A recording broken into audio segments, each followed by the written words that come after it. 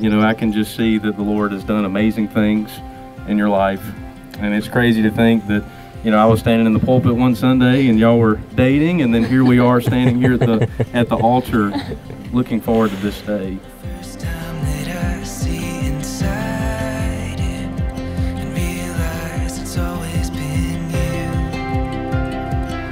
When Corey met Maci, I could really tell this was the one for Corey. And so Maci, thank you for really changing Corey and his heart. You're really special to him, and I know he loves you a lot. It's always been about you. When I close my eyes, it's you I see.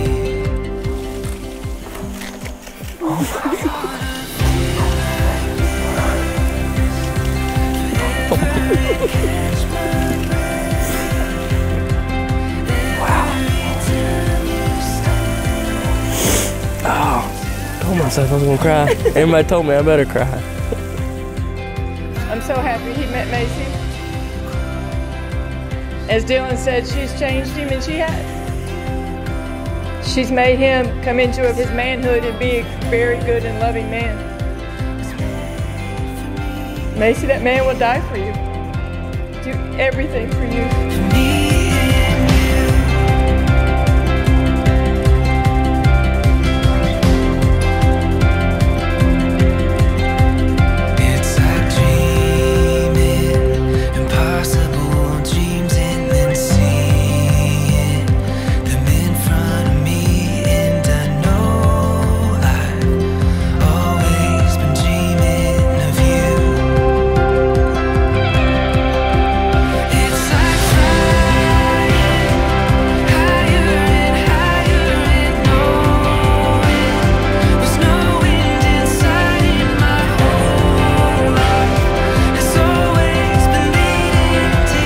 It is my pleasure to pronounce them husband and wife, in the name of the Father, and of the Son, and of the Holy Spirit.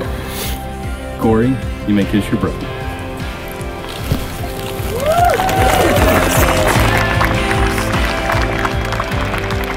Webster's dictionary defines wedding as the fusing of two metals with a hot torch. Well, you know something? I think you guys are two metals. Gold medals. To Corey and Maci. So Corey, I'm proud for you and Maci. I'm glad you're there. I'm glad you're a part of my life. I'll always be there for you. Maci and Corey, I think I can speak for everyone in this room how very proud we are of both of you, how much we love you, and how much we support you.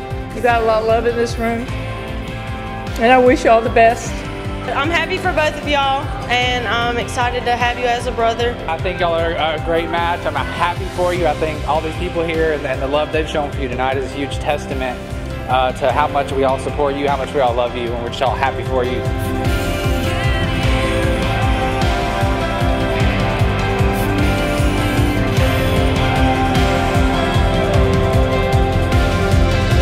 Ladies and gentlemen, it is my pleasure to present to you Mr. and Mrs. Corey Harmon.